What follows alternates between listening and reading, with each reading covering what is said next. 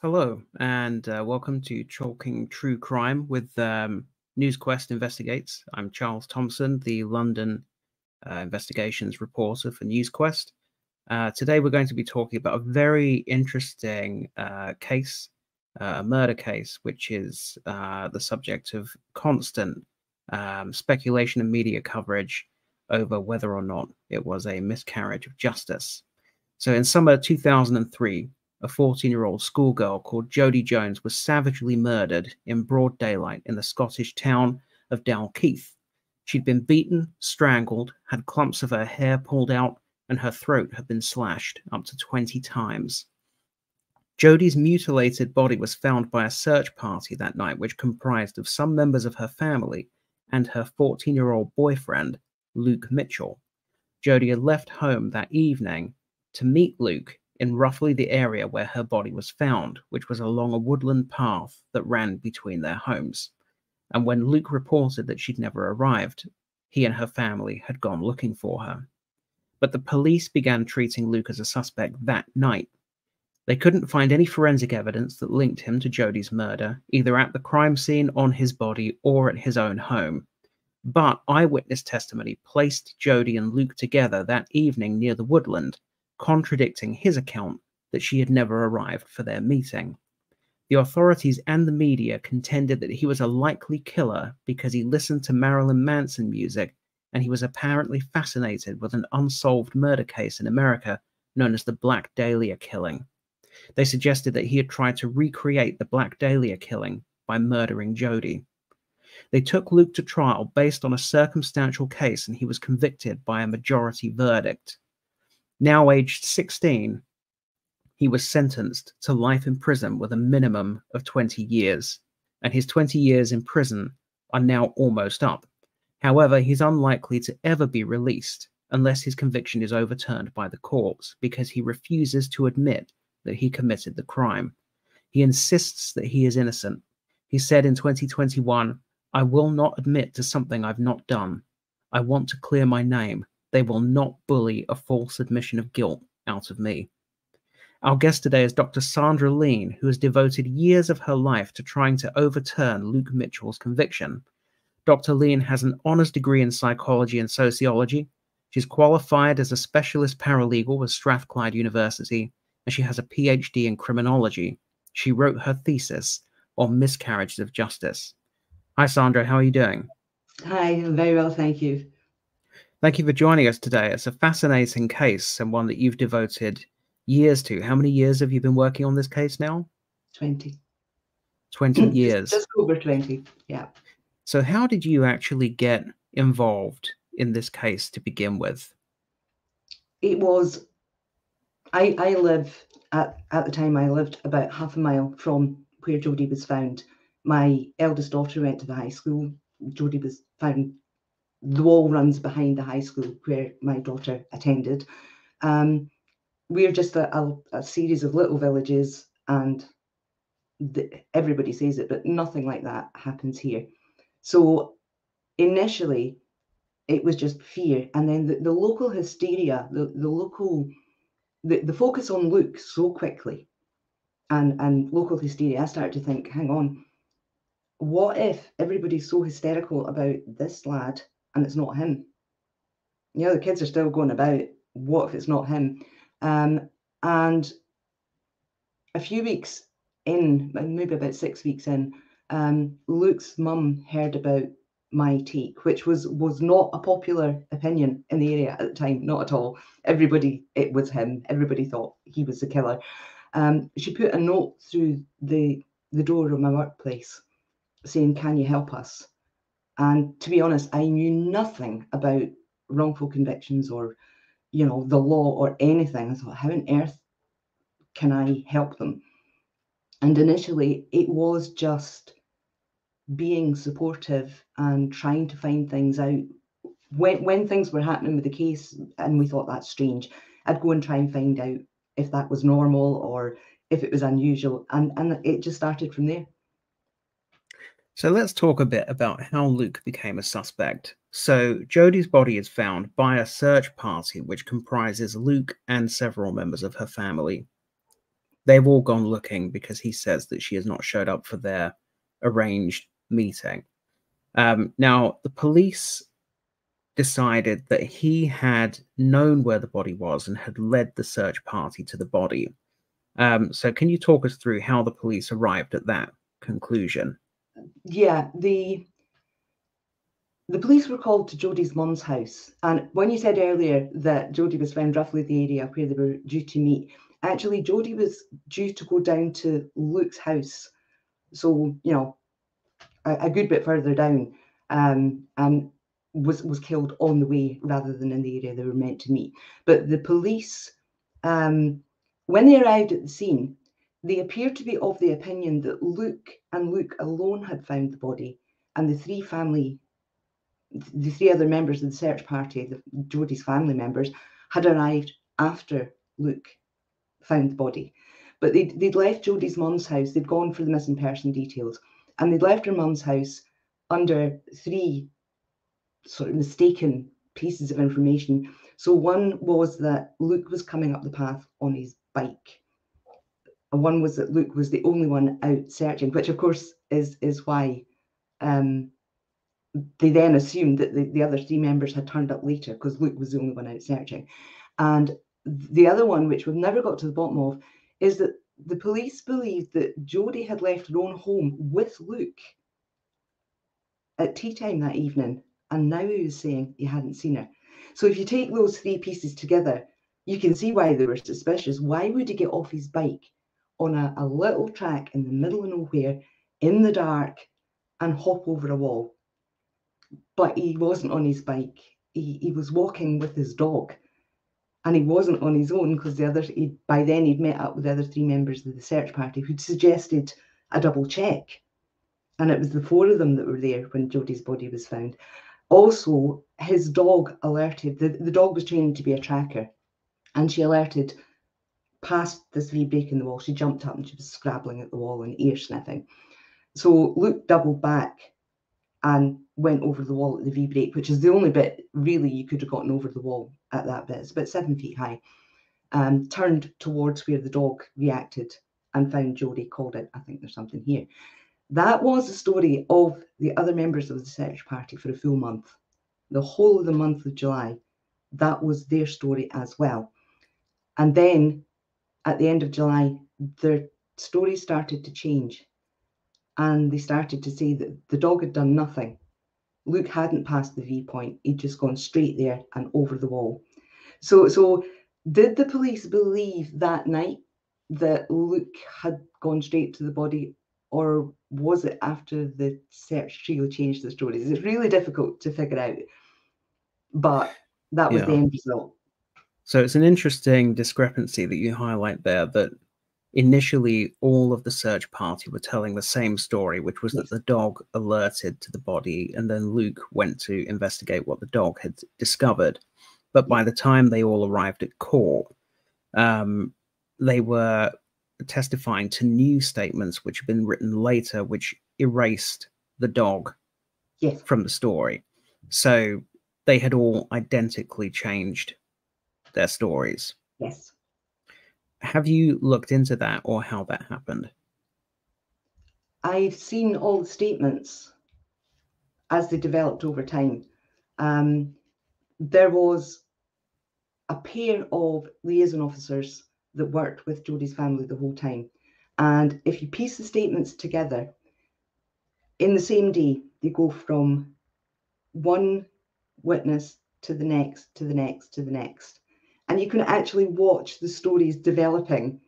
And I think the only conclusion I can draw is that the police were introducing doubt about their original statements, maybe saying, oh, well, you know, this one said this is what happened, and then when they go to the next one goes, oh, they might be right, maybe I've got it wrong. And it's that sense of you can watch the stories developing through the different statements. So my personal belief is that they were influenced.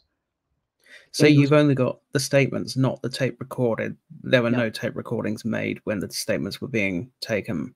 There may well have been, but if there were, the defence didn't have They've them. not been disclosed. No. Okay. So once the police start looking into Luke, they decide that he's a pretty curious character. He has said in the past, I was the local weirdo. It was easy to put it on me and make people believe these nasty, evil things about me. So the things that they uncovered were that he was a dope smoker. Is that right? He was, for some reason, storing jars of his own urine. It's been claimed. Was that correct? That came after the murder. Oh, that was after the murder. Yeah, that has been explained by a psychologist as a trauma reaction, an OCD reaction. And then they found evidence of what they said was devil worship or Satanism. For example, he'd written things down on journals. He'd written on one, I offer my flesh, blood, and soul to the dark lord of hell. So have you spoken to Luke about these things that he'd written down and what his beliefs were and why he was doing that? Yes, so a number of the scribbles on the jotters were actually from a computer game. They were quotes from a computer game. And the rest were pretty much like dozens of other teenagers scribble ridiculous things on the jotters. You know, he didn't mean he believed any of them. He was just trying to be an edgy teenager, basically. Well, this was something that happened a lot in the 90s and the 80s, actually, which was that people would be identified as suspects in crimes because they listened to heavy metal music. It would be alleged that there were subliminal messages in the music. Marilyn Manson himself was blamed for the Columbine massacre. And of course, Marilyn Manson came into play in this case. And there was some link drawn between Marilyn Manson and the Black Dahlia killing in America in the 1940s. So something that's confused me when I've been reading about the case is whether there was any evidence that Luke himself had an interest in the Black Dahlia case, or whether they were saying that Manson was known to be obsessed with the Dahlia case and he was a fan of Manson. So what's the story there between Luke and the Black Dahlia case? The claim was that he was fanatical about Marilyn Manson, and as a result, he'd seen Marilyn Manson's watercolor paintings of the Black Dahlia killing and modeled the murder on those. The problem they have is that he wasn't a Marilyn Manson fan, far less obsessed with him. He had one CD that was bought after Jodi was murdered and one calendar that was ripped up in the bin. That was it. He wasn't. And if you look at the police questioning, they introduce Manson over and over and over again. They keep asking him about his music, and he likes Eminem, and and they keep asking him about Manson, and he says, "Well, Jodi likes him. I'm not that keen on him," and that somehow becomes an obsession. But when it comes to the watercolor paintings, they took every computer he had access to, and there was no evidence that he had ever accessed the website that these paintings were on. And the officer doing this particular bit of the job said they were really difficult to find. You would only find them if you knew what you were looking for. And so the allegation, just to be clear, was that Marilyn Manson had done some paintings which were inspired by the Black Dahlia killing, and that Luke was trying to recreate those paintings of the killing, and did so by killing Jodi. That was the theory. But you're saying there is no evidence in existence that he had ever seen the paintings that he was accused of trying to copy. No. And the pathologist later said that the similarities between the two murders were superficial, in as much as there were slashing injuries to both victims, but that they're not. It's in no way a copycat. And there was no evidence of Luke having a book about the Black Dahlia killings, or visiting Black Dahlia websites, for example. There was no independent evidence separate from Marilyn Manson of him having an interest in the Dahlia case. No. Okay. I remember when that came up in the lead up to trial, and Luke's mum was saying, what's the Black Dahlia? What's that all about? And we were all sitting there going, not got a clue. I'd just never heard of it until then. So no, there was nothing to suggest that he had any knowledge about any of it, and certainly not that he'd seen the pictures. Now, when the police went door to door in Luke's neighborhood, they spoke to some neighbors who said that they smelled the family's log burner going that evening. And so the police developed a theory that Luke's mother had helped him to destroy the clothing that he was wearing when he committed the crime. And they actually charged her with, they charged her as an accessory and accused her of doing that. And they said that Luke's Parker coat was missing. Mm-hmm. So is there an explanation for the missing Parker coat? Yes, there is no missing Parker. It's so difficult. There's so much in this case that just appears to have been plucked out of nowhere. When the police came on the 4th of July, so Jodi was murdered on the 30th, the night of the 30th of June, and they found her just going into the morning of 1st July. On the 4th of July, they raided Luke's house, Luke's mum's house, and he was taken in for questioning. And they took just about every article of clothing he owned, apart from the stuff that he was in the police station. They just took everything. So he had nothing to wear. And his mum went shopping on either the Tuesday or the Wednesday the following week. And this Parker jacket was part of the clothing that she bought for him that day. The liaison officer was waiting when she got home and asked for the receipt for all the clothing. So they said that this new Parker, eventually they said that this new Parker was a replacement for the one he'd worn on the night Jodi was murdered, and it had been burned in the log burner to destroy evidence. And again, they tripped themselves up, because there's also supposed evidence of a sighting of Luke on the main New Battle Road, out in the open, in broad daylight, standing against a gate, cars going up and down, people seeing him in a Parker jacket with no blood, no anything, not agitated or anything like that. So the claim at the time was the murderer would have been covered in blood. There's no blood on this jacket that these witnesses see.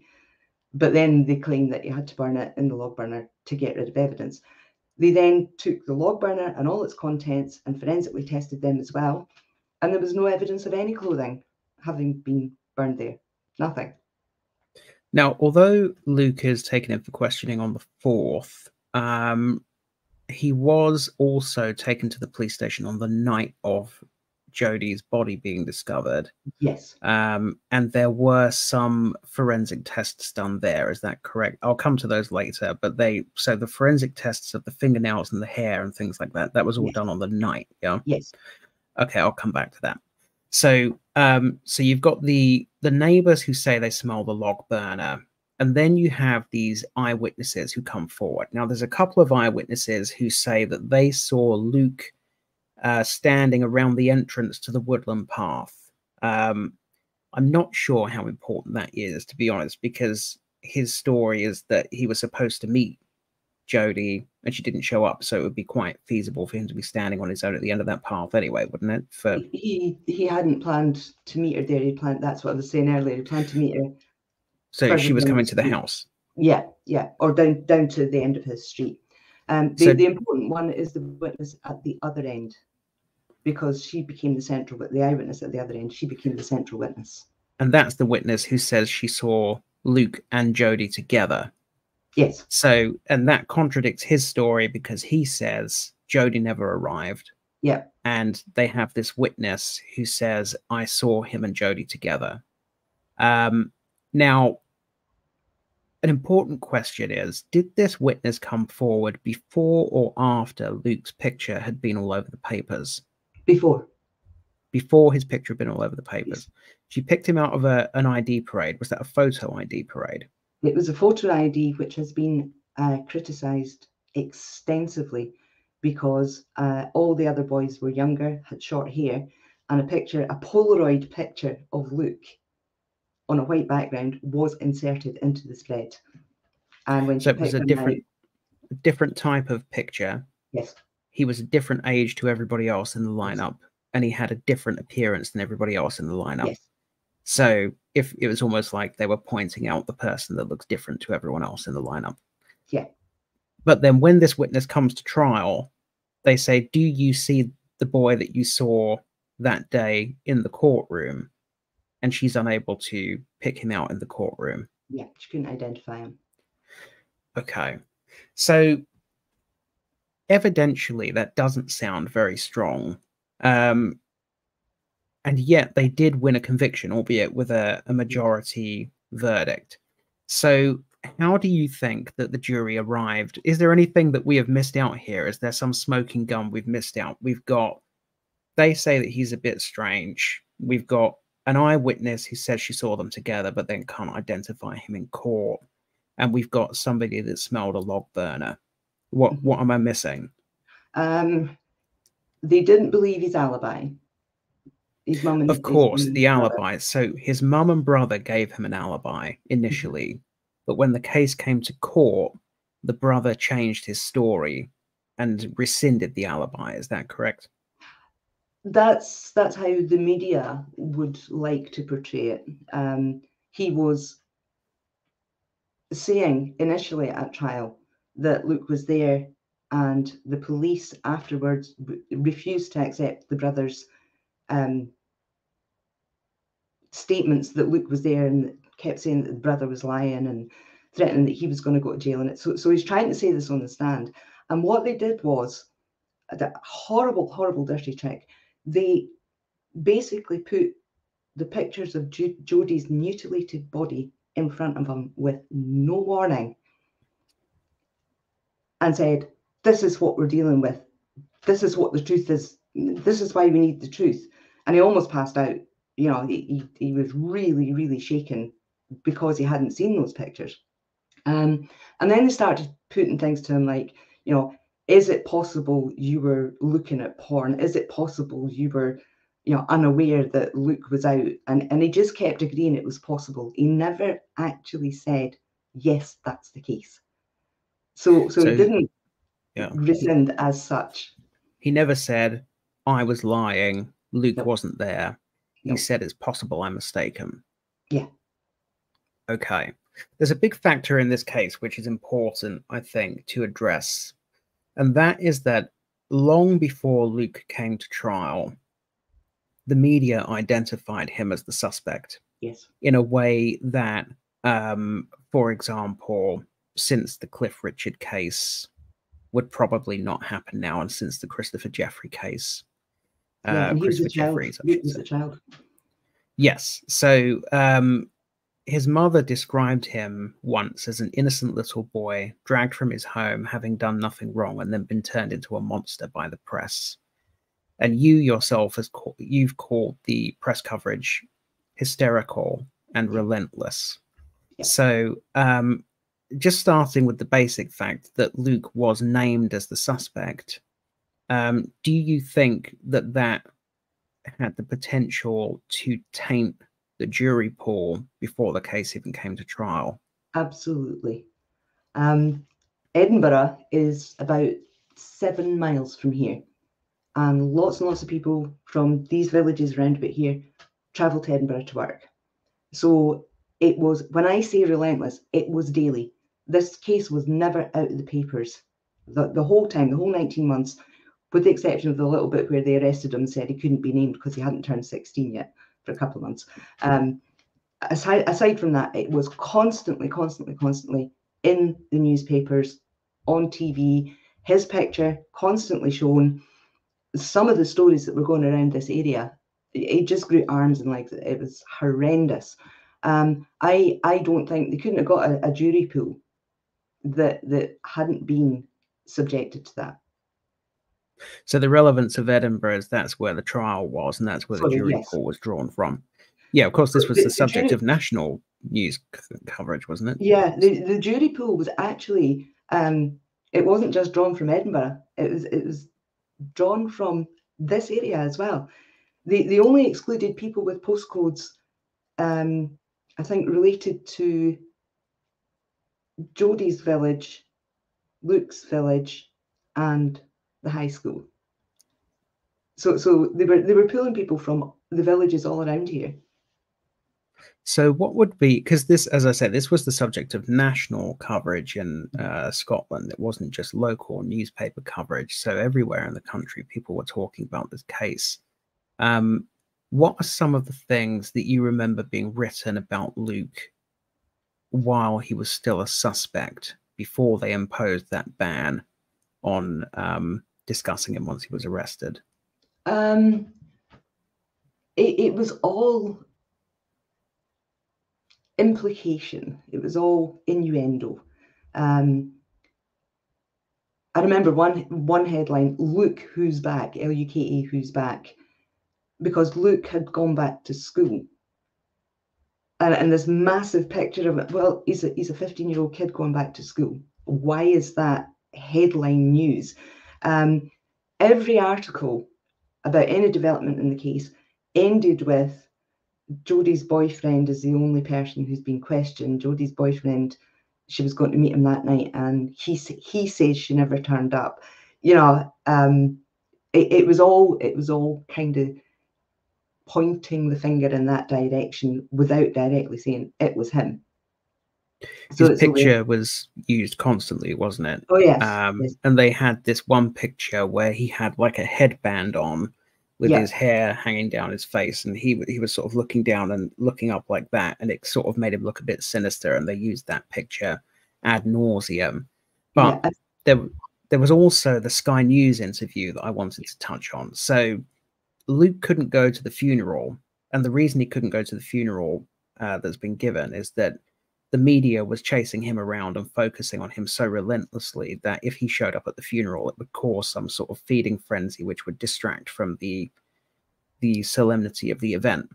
And so a reporter shows up and knocks on the door to see if they can talk to Luke. And his mum has said in the past that the press coverage so far had been so prejudicial that she was sort of talked into letting this guy into the house to do the interview because she thought that it would help rewrite the ship, as it were.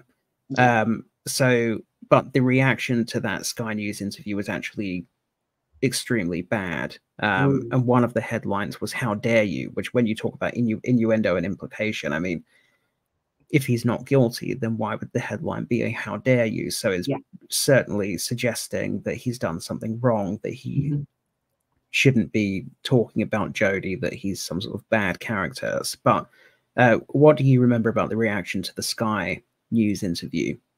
It was, there were two things about the reaction. The first was the absolute condemnation that he'd had the audacity to speak to a reporter. How dare he?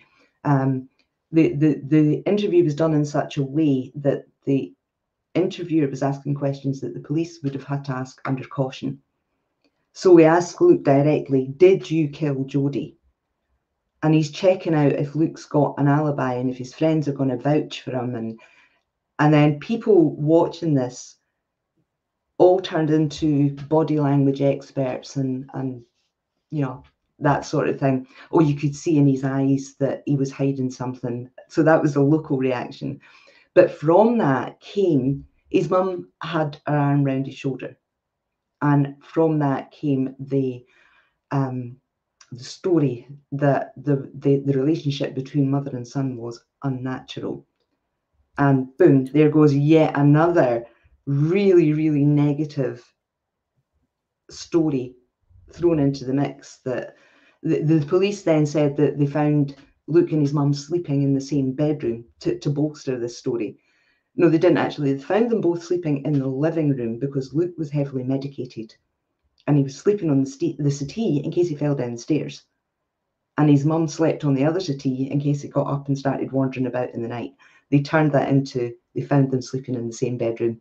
And that's because there was an unnatural relationship, because she had her arm around him, stroking his neck while he did the Sky interview. That was a very extraordinary element of the media coverage, I have to say. It was absolutely extraordinary, the way they tried to insinuate that there was some kind of improper relationship going on between mother and son. It was unbelievable. Why was he heavily medicated, though? What was going on at that point? Well, it was only was not long after the murder, and he'd been heavily medicated from the day after he found the body. Because you got to remember, he found the body in those circumstances. He's 14. He's then taken straight to the police station, stripped, swabbed, everything else, questioned overnight, no check on his mental or emotional state, questioned right throughout the night. And then it was the following morning, the GP prescribed basically tranquilizers to I suppose, to avoid him seeing what he'd seen, reliving it. Okay, so we have the prosecution case. The prosecution case is he found the body and we say that he knew where it was and he led everybody to it. Somebody smelled a log burner going on at his house. We have an eyewitness who says that he and Jodi met up, and the alibi is not as strong as it would appear. They accused his mother of burning evidence, destroying evidence. However, they later dropped the charges against her. The charges were actually about the alibi, not about the burning the clothes. So they never even charged her with burning the clothes? No. It was about lying to give an alibi. And you say that the log burner was forensically examined. There was no evidence at all. No evidence of Jodi's blood. No evidence of Jodi's DNA, hair. No evidence of the burned clothes. Nope. Nothing in there. Nope. Okay, so let's move on to now looking at the information which you say badly undermines the prosecution case. And I want to start with the lack of evidence which actually ties Luke to the scene. So this case has been reinvestigated by former police officers who are now private investigators.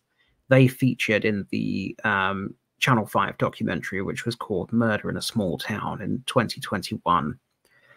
And they identified, by going through the original police case files, a number of issues with the forensic evidence. So the first thing is that there was material in the police documents suggesting that Jodi had struggled or fought with her attacker, that she had put up a fight. So the killer, whoever was the killer, you would expect them to have defensive wounds. Yes. Luke did not have any defensive wounds on his body when he was taken by the police on the day that he found the body. No, nothing. Whoever killed Jodi, because she had been mutilated so catastrophically and her throat had been slashed, blood would have been spraying everywhere. Whoever killed her would have been soaked in blood, covered in blood. Luke would have had to walk back to his house. This was the middle of summer. She was killed, it's alleged, in the early evening. She would have to have been for Luke to have then done everything that they say he did, destroyed all the evidence. So he would have had to have walked home in rush hour through a residential neighborhood in broad daylight, soaked head to toe in blood without anybody noticing.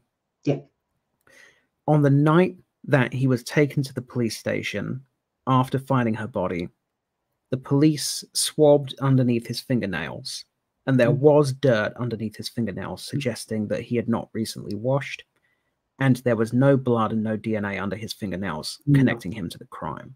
Nothing. It was also observed in the police documents that when he was taken to the police station that night, he had unwashed, greasy hair. And yet there was no evidence of blood, nothing in his hair which could connect him to the crime. Nope. They raided his home on the 4th. A few days later, they found no forensic evidence at all there which linked him to the crime. Nope. So now some might say, well, there'd been a few days by then for him to have cleaned up. But if we just look at the thoroughness of what the police do when they forensically examine a scene. So when Luke gets home covered in blood, he would have been treading blood all over the floor. He would have left blood on the door handle when he got home. He would have left blood on every door handle, the bathroom door handle, the bedroom door handle, every handle he touched. The taps, when he switched the taps on to wash himself, whatever brushes or flannels he used or sponges to try and clean himself would have been covered in blood, or certainly would have had traces of blood on them. And usually in a case like this, the police will even remove the U-bend in the sinks or the bath, and will actually go through the pipes and check whether there's any DNA in the pipes. To your knowledge, was all of that done in this case? With the exception of the U-bends. Okay, so the taps were examined, shower, floor, door handles. Not one microscopic trace of Jodi's blood found anywhere in the house. No. Was Luke forensically trained? No. At age 40, was his mother forensically trained? No. Was anybody in his family forensically trained? No. Okay. The other thing is there's no evidence at the scene which links him to the scene. So there's none of his blood at the scene. Presumably they scraped underneath Jodi's fingernails because she had put up a fight and whoever had attacked her would have had defensive wounds. So there's nothing under her fingernails that links Luke to the crime. They made a bit of a mess of the fingernail scrapings. They only got results for one hand, but the results that they did get for that one hand, nothing matched to Luke there. Now, it's said in the TV show, and I should say at this point that the family of Jodi are very fervently of the opinion that Luke is the killer, and they were extremely unhappy about their TV show. Yes. And they described it as being full of half-truths. But in the TV show, it's said that hair, saliva, semen, and blood were all recovered from the scene, and none of it could be traced back to Luke. Nope. Is that correct? That's absolutely true. None of it. So what was the saliva? Was it a different person's saliva that was found on Jodi's body? To this day, we don't know whose saliva that was. And that's the other thing about Luke being forensically aware. You would have to believe that he was able to remove all traces of his own DNA from the scene, but leave DNA from other males there, because there is a full male DNA profile on Jodi's t-shirt. It belongs to her sister's boyfriend. Yeah, that was explained in court they said that she had borrowed her sister's t-shirt, which had the DNA on it already. And we're not suggesting that he is the killer in any way. Her sister's boyfriend. So I'm just trying to imagine a way in which you could. I'm looking at the timings of it. So Luke would have had to have killed Jodi and then walked home in broad daylight through the residential neighborhood at rush hour without anybody seeing him, and then somehow completely erased all forensic trace of the crime on himself without washing. We know he didn't wash because it's in the police report. There's also the case of the missing weapon. So they never found the murder weapon. No. So also in this timeline, you would have to account for Luke getting somewhere and disposing of the murder weapon before he then goes home and cleans himself up and burns all the evidence and then gets back out. They did try to suggest at one point that actually he'd taken the murder weapon home with him and he'd gone out to walk his dog at 10 o'clock at night to get rid of the murder weapon then. But did they search the area for the murder weapon? I mean, how far are they suggesting he walked the dog to dispose of the weapon? Well, yeah, they took the local area apart. They had people in the divers in the rivers. They didn't stop the bins being emptied, oddly enough. But they had the whole area cordoned off, the path area. They searched all the woodlands and everything, looking for the murder weapon, never found it. So it's built into the timeline somewhere is the disposal of the weapon somewhere in the local area that then gets searched and they don't find it. Yeah. I should point out as well, you've got the murder. The police said Jodi died at 5:15. This was just a random time. It was they were looking for a window of opportunity when Luke could have been the killer. But immediately after that, they claimed that the killer then stripped Jodi's clothes off tied her arms behind her back with her trousers, and mutilated her body. So you'd have to build that into the timeline as well. And Luke Sorry, are they saying that was done before or after she was initially killed? After. So she was killed and then that was done? Yes. Yes. So there was this fight. She was beaten, her hair was pulled out, various injuries inflicted prior to the cutthroat injuries, which the police set at 5:15. After the cutthroat injuries, the body was stripped, her arms tied behind her back, and the mutilation injuries inflicted at that point. And still they claimed in court that the killer would not necessarily be covered in blood. So you got from 5:15 to 10 to 6, approximately 10 to 6, when Luke was seen sitting on a wall at the end of his street. So 5:15, the cutthroat. Then you've got all the aftermath.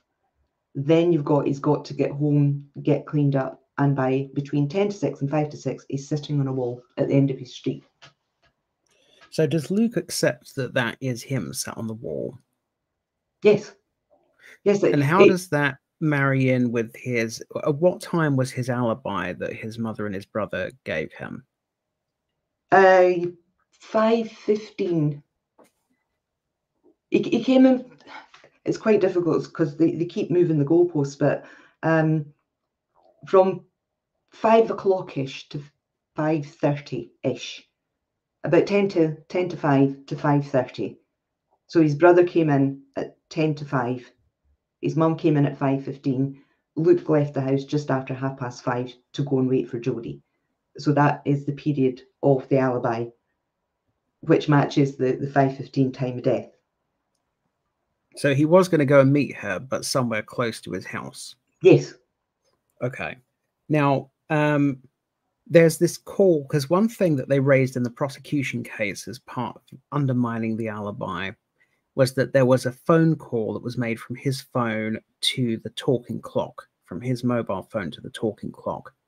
And they said that this contradicted his alibi and demonstrated that he was not at home, because if he was at home, he would have just looked at a clock.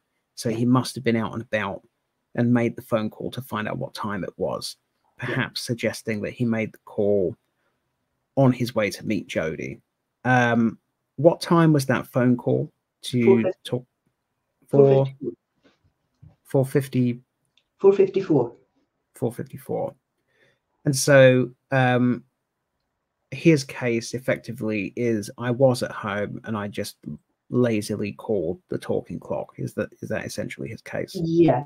The defense got the phone records, and Luke had a habit of randomly calling the speaking clock round about between 8 and 8:30 in the morning before he left for school, and somewhere between sort of 4:30, 5 o'clock when he came in from school. So there was something like 18 calls to the speaking clock in the lead up to that night. The other issue they've got with it is the eyewitness that said she saw Jodi and Luke, and by the way, her original description was nothing like Jodi and Luke.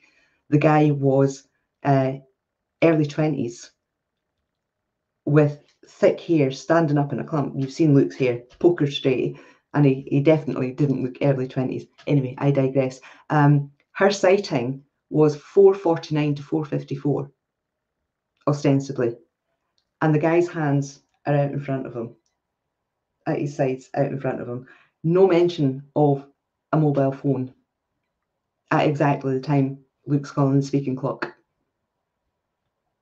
Okay. I just want to run something by you as well while I think of it. There's an article that was published by the Daily Record, which was called something like "This is the evidence which proves that Luke Mitchell is the killer." 10 hard and five. So they disputed the suggestion that there was no forensic evidence tying him to the crime scene. They said his DNA was found on Jodi's bra, and her DNA was found on his trousers. So what is the full context around that evidence? There was a mixed DNA sample on Jodi's bra. The bra she was wearing that day? Yes. Okay. The expert said that Luke Mitchell could not be excluded as a contributor to that mixture. That doesn't mean Luke Mitchell was a contributor. It just means parts of his profile matched up with parts of the mixture on the bra. And what I did was I got the DNA results and I had a look at how many other people that statement would be true for. Could not be excluded. And there are several males known to the investigation, including the senior investigating officer, that the same would be true of, because you can't use a partial as an identification. So it is not factually correct to No. say that his DNA was found on the bra. No. And when they said, sorry, yeah, sorry, no, go ahead. The Daily Record give that side of it. What they don't say is that the defence forced that witness to admit on the stand that in no way could that mixed profile identify Luke or anybody else, and they never report that bit. What about Jodi's DNA on Luke's trousers? These was that the trousers he was wearing that day? No, these were a pair of trousers that were in a hold-all from when he'd been visiting his dad, because his mum and dad were separated, and he sometimes stayed with his dad at the weekend. So these were in a pair of in a hold-all that had come back from his dad's, and it was agreed between the prosecution and the defence that there was no suggestion that these trousers were in any way connected to the murder. And so it's just his girlfriend's DNA was on a pair of trousers that he owned, which is something you would fully expect. Yeah. So another element that has come to light about this investigation subsequently is the unfair way in which Luke was treated from the outset of the investigation. And that's not an opinion. That is something that a court has ruled. A court has ruled that he was treated unfairly. Yeah. So he was taken to a police station where he asked for a lawyer, and he was told he was not entitled to one. Yes. Which would be bad enough if he was an adult, but he was a child. Yeah. He was then questioned for hours in a very aggressive way by police officers with no appropriate adult and no lawyer present. There was an appropriate adult, but he never opened his mouth throughout the entire... Who was the appropriate... Because he asked for his mother, didn't he? So who was the appropriate adult? It was a social worker. Okay. And the only time he spoke in the whole interrogation was to say his name. But no lawyer. He asked for a lawyer and he wasn't given one. No, that was legal in Scotland in 2003. Oh, really? That was legal at the time? Yeah, they were called Section 14 interviews, and they were legal. They're not anymore. Okay, and nonetheless, a judge has subsequently ruled, and I'm quoting directly here, that Luke's the officer's behavior towards Luke was outrageous, hostile, and that they were endeavoring to break him down into giving some hoped-for confession, and their conduct could only be described as deplorable. Yes. And I believe it even extended to when he was taken to the bathroom because he needed to use the bathroom. The police officers followed him into the bathroom and stood over him as he was using the toilet and continued to shout at him and instruct him that he needed to confess. Yeah. Now, it's worth mentioning that in subsequent years, Luke's mother underwent a polygraph test where she was asked explicitly, did you fabricate the alibi? Did you destroy any evidence? She answered no, and she passed that polygraph. Yes. Luke in prison has undergone a polygraph where he was asked explicitly a series of questions about whether he was in any way involved in Jodi's killing, and he passed that polygraph as well. Now, a polygraph is not admissible in court because they do not have a 100% success rate, but they do have a relatively high success rate. You are a criminologist. What is the significance to you of the two of them passing those polygraph tests? There are a couple of, I was going to say there's two, there's a couple of elements to the significance. The first is obviously, if you take the odds of one passing without knowing what the questions were going to be in advance, and then the odds of both of them passing without knowing what the questions were going to be and with no way of discussing with each other what they might be, that for me takes the likelihood that they're telling the truth really quite high, in that, you know, for both of them to pass and not slip up on anything if they were lying. one of the other things is lots of people have said, you know, the polygraph side of things could have been biased because we paid for the polygraphs. Well, we didn't. It was media outlets that paid for the polygraphs. And Luke and Corinne agreed to take these tests knowing that the results would go out in the media no matter what they were. Now, that's a massive risk if they were lying. Knowing that the media paid for them, the media were going to print the results. And they were both willing to take that risk, which to me suggests it wasn't a risk to them at all. They knew they were going to pass. And there are some other suspects who have come to light over the years, other people who were known to the police as potential suspects, but for whatever reason, the police had decided early on that it was Luke, and they didn't really appear to have invested much investigative resource into looking into these other suspects. Now, one thing that leaps out, at the scene, the police discovered a condom which contained what was described in the police reports as fresh semen. Yes. What is your understanding as to how recent it would have to have been to be described as fresh semen? Well, it breaks down fairly quickly. So for it to be described as fresh, I would have said within 24 hours before it started to degrade. Now, 3 years after that,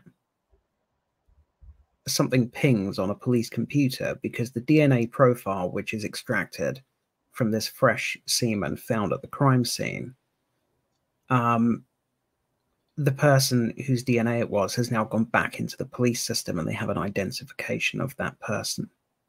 Do you know what it was that had happened for that person's DNA to go back into the system 3 years later?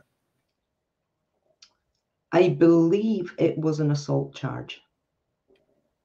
Okay. What do you know if that person was questioned in relation to Jodi's? I know that Luke, by that point, was already in prison, but did the police follow that up? Did they go and question the person? They did.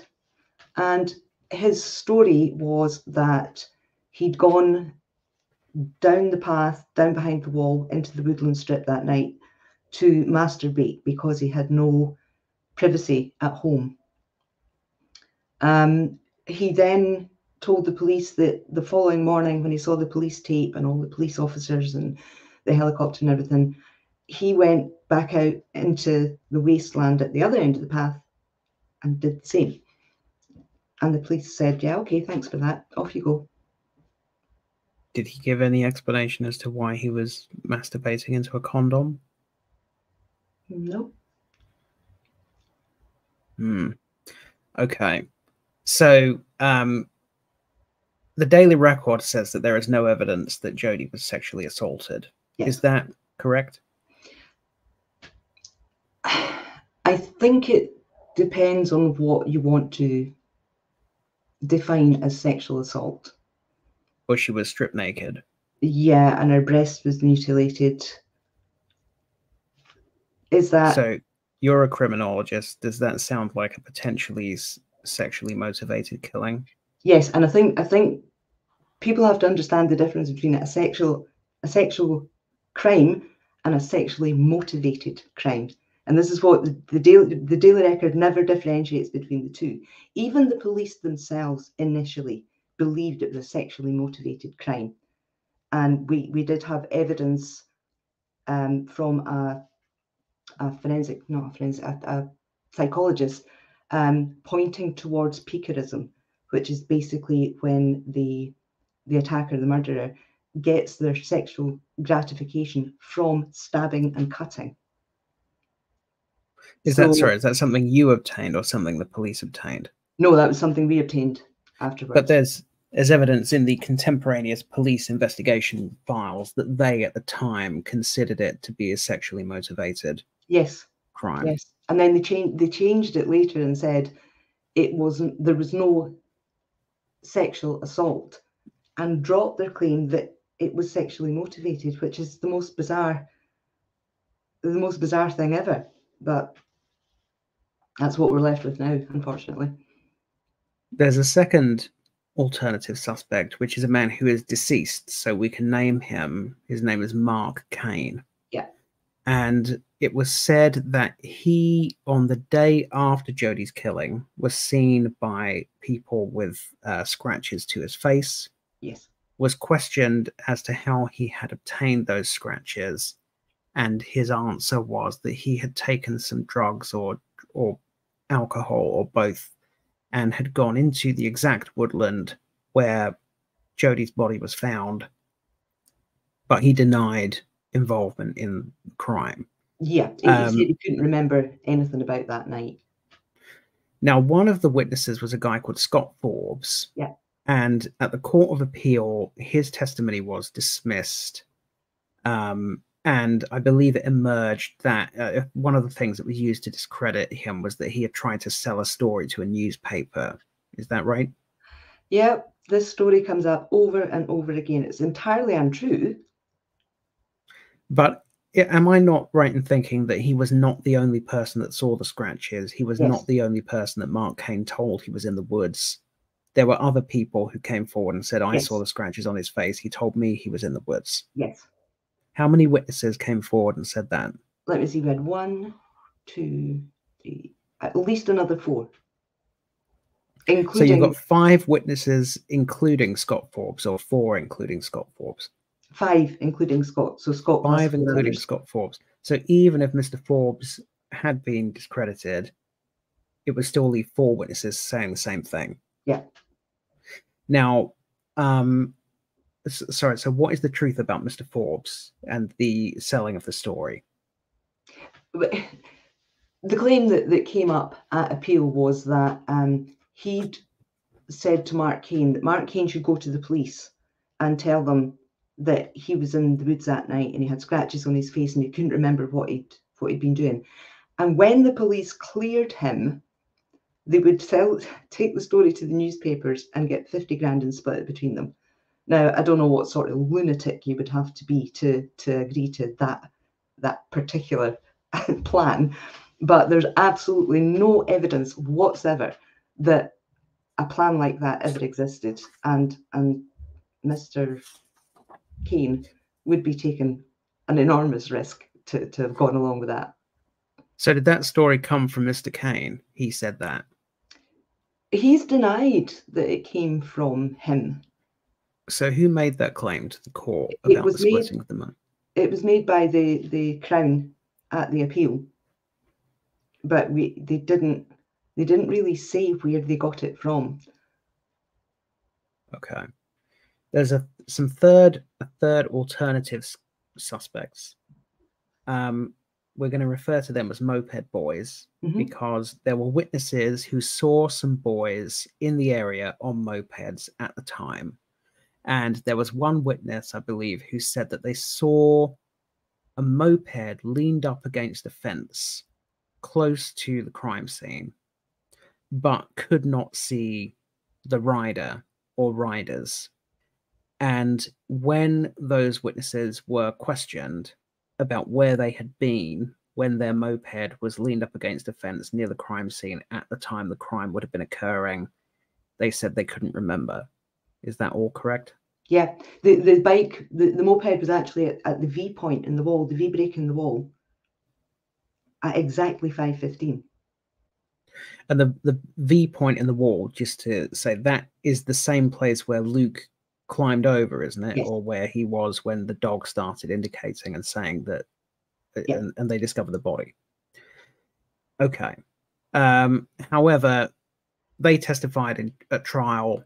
The police have never concluded that they are the killer. They deny being the killer. Yeah. And there's no evidence, physical, like DNA or anything, that implicates them in the crime in any way. It's just this unexplained sighting of them in the area at the time. And the police didn't really take 5 days to come forward. And one of them is Jodi's cousin, who told the police they hadn't come forward because his gran, which is Jodi's gran, had told them not to, because the time they were on the path was too early for them to have seen anything. but they also lied about the time they were on the path. So when you say lied, is it possible they were mistaken? What do you mean when you say they lied? they put themselves on the path about 45 minutes earlier than they were actually there.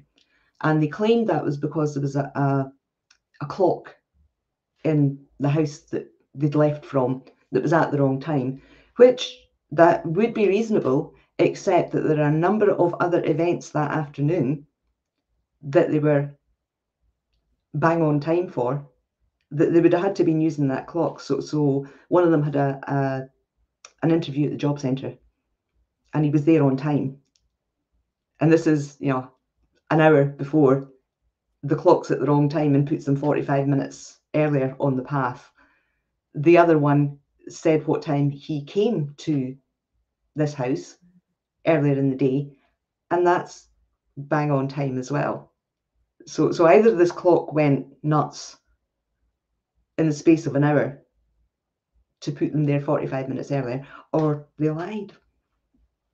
So, and importantly, only even if we assume, for the sake of argument, that Luke is innocent and that all these other alternative suspects, they can't all have done it. So Yeah. we're not saying any of these people are the killer, but at the very least, you would have thought that the police would have devoted a bit more investigative resource to checking out some anomalies in their stories, or why somebody had deposited fresh semen at the scene of a murder, for example. Now, there's one other alternative suspect who has been cited by Luke's defense and the campaign to overturn his conviction, who we won't name, but it's an individual who was known to Jodi and had connections to the area. Can you just talk about the reasons that individual is a potential suspect in your opinion? We found out after Luke was convicted that this person had, in the run-up to the murder, had serious mental health problems and was on the highest dosage of antipsychotic medication, but was still massively abusing cannabis. So the antipsychotic medication wasn't working. It had a number of episodes in the 6 months prior to Jodi's murder. Was known to, when he had episodes, was known to be extremely violent, had used bladed instruments in the past, and was not considered a suspect, but was not even formally questioned because he was so mentally ill. He was not well enough to be formally questioned.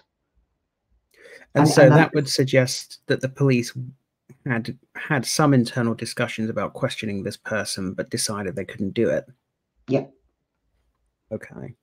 And so they never pursued. So they just never pursued it because they couldn't question the person. No, never pursued it. So in recent years, you have tried to gain access to forensic evidence with a view to retesting it. Yeah. Presumably, in part, because you want to see if any forensic evidence subjected to fresh testing would implicate any of these other suspects.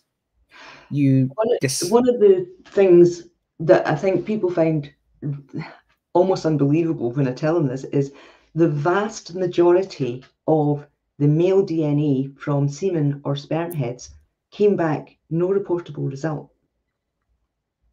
Test after test after test, item after item after item after item. And that's why we wanted to get some of these retested, because that seems unusual that there are so many tests that turned up nothing.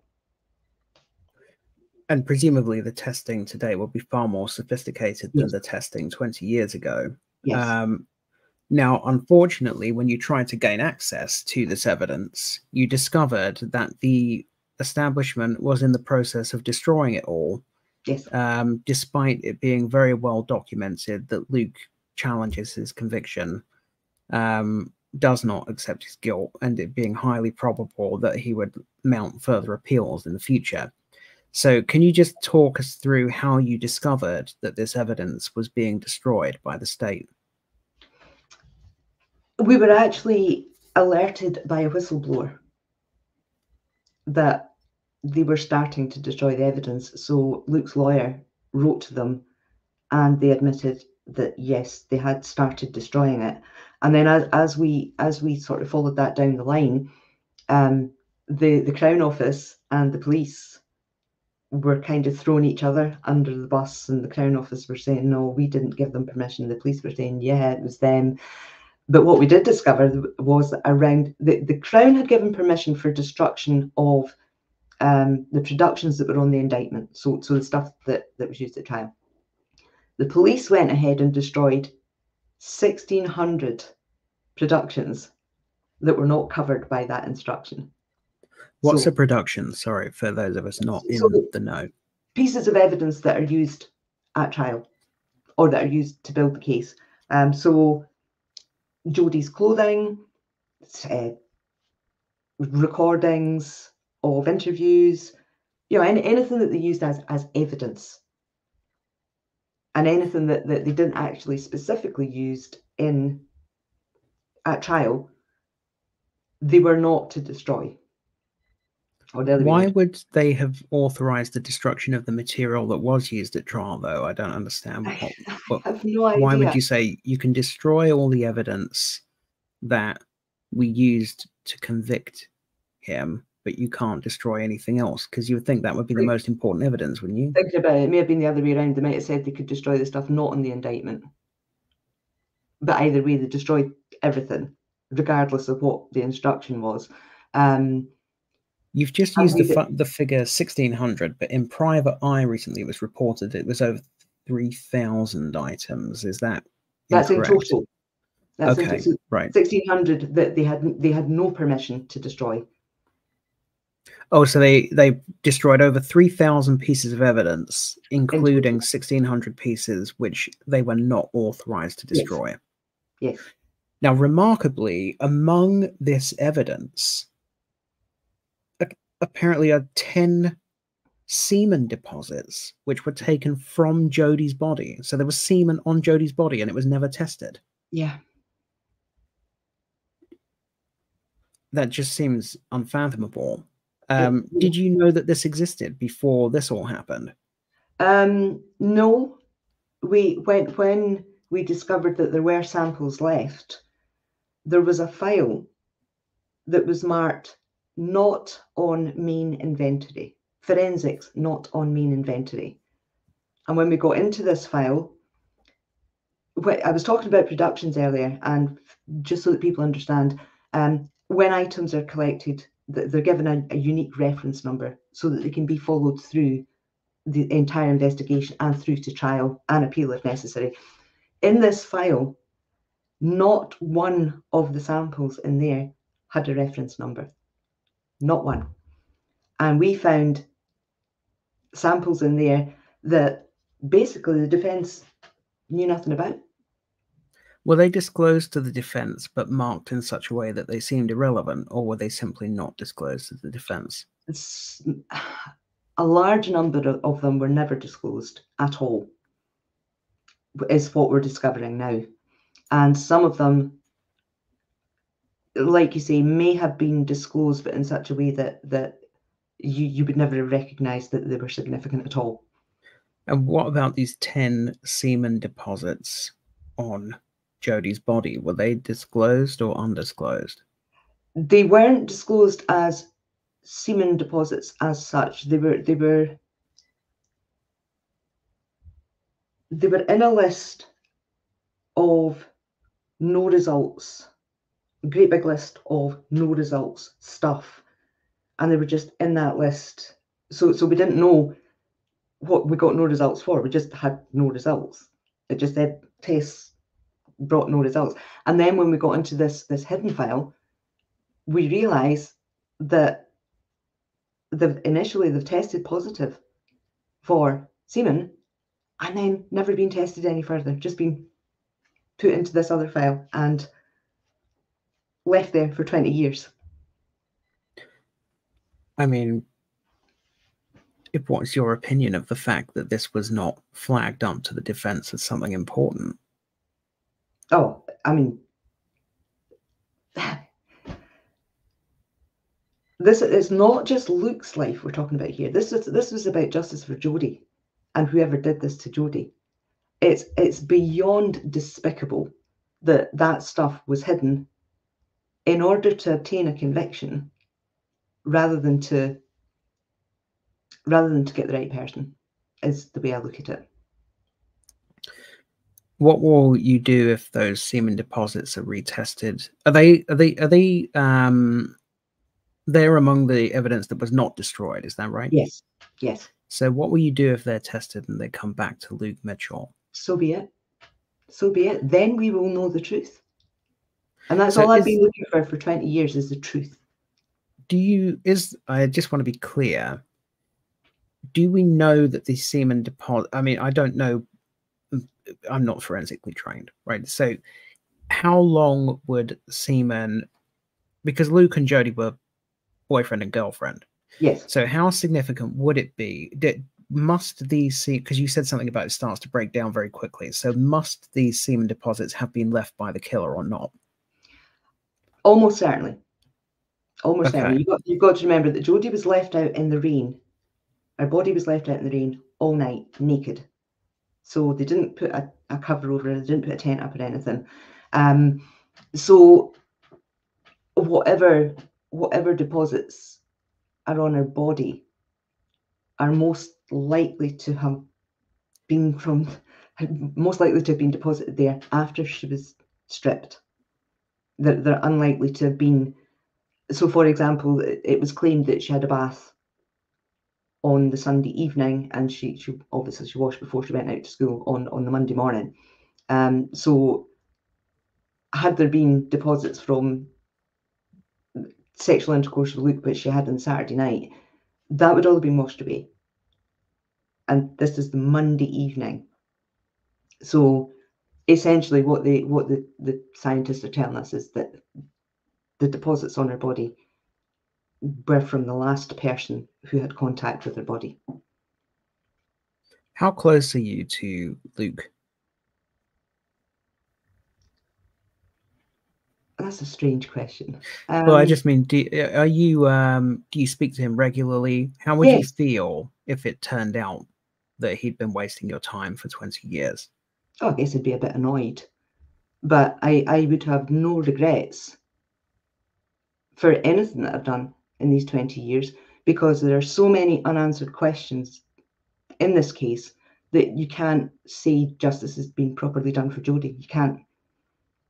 So even if he turns out to be the killer, yeah, the investigation will still, in your opinion, have been catastrophically flawed, essentially, yes, and worthy of scrutiny, yes, and probing. So is your belief, you know Luke, obviously I've never spoken to him, do you feel confident that he is not the killer? As confident as anybody can be that wasn't actually there. Yeah, I can never 100% say he definitely didn't do it. But from everything I've seen in terms of evidence over the years, and I'm not basing this on Luke's personality, in terms of evidence over the years, there is nothing there to suggest it was him.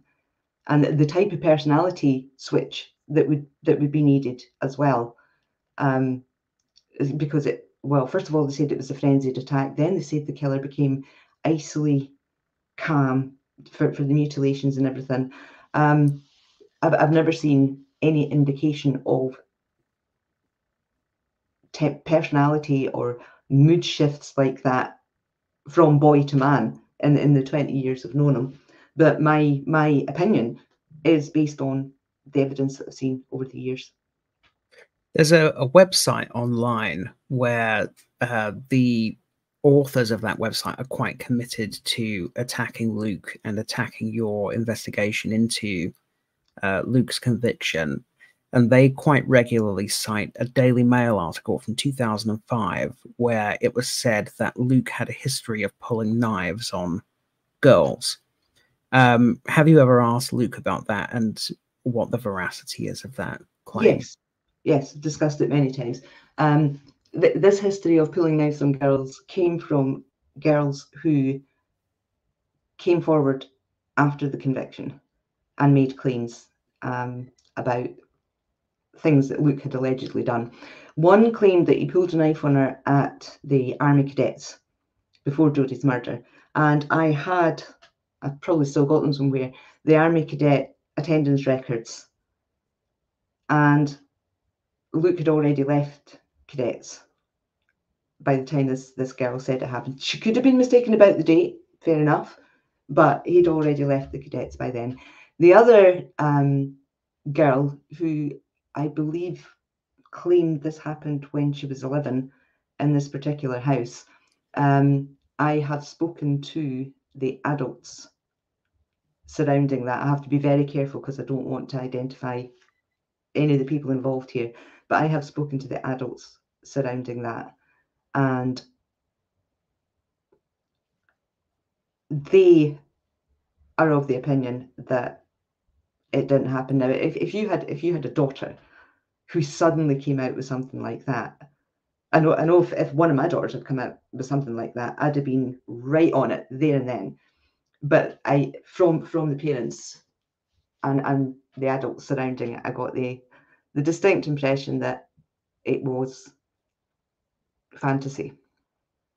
Was because the male shouldn't really have been talking to somebody of that age. Were they older by the time the male spoke to them? Do you know? I don't think the male spoke to that particular girl. Right. The one that spoke to was over 16. Okay. Do you know how the information made its way to the male then? I presume I don't know. I'm not even going to try and guess.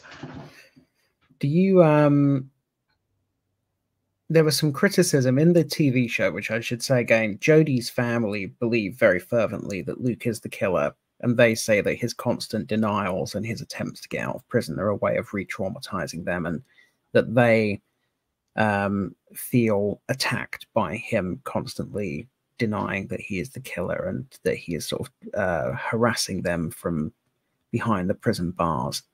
There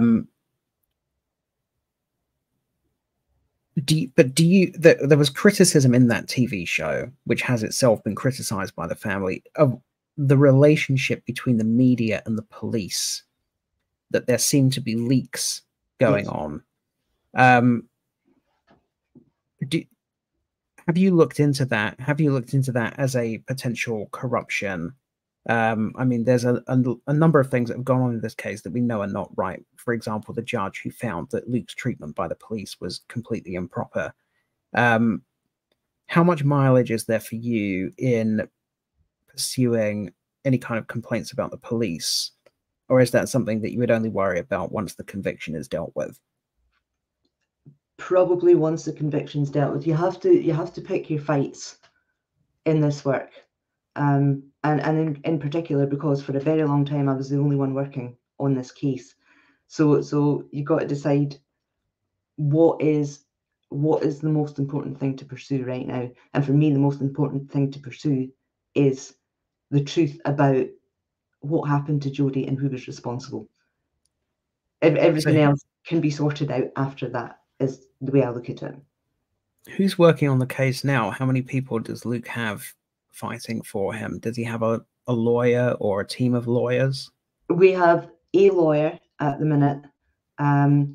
We have a couple of legal experts working behind the scenes. We're just about to engage some forensic experts. And that's pretty much it at the minute. It's because there's no money to pay for the sort of stuff that we need to take this forward.